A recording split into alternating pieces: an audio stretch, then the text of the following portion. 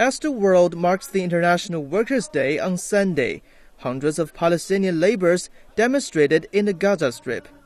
They demand the government to financially support them to tackle the unemployment problems caused by the unstable political situation in the blockaded coastal enclave.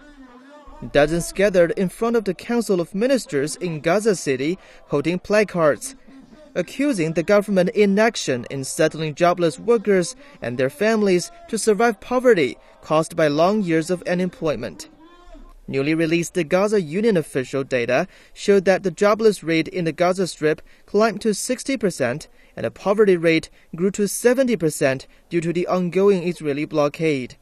Since Hamas movement seized the territory by force in 2007, the seaside territory has suffered from an Israeli economic blockade and Egyptian restrictions on goods and travel. These actions have notably worsened economic and living conditions of Gaza's 1.9 million residents.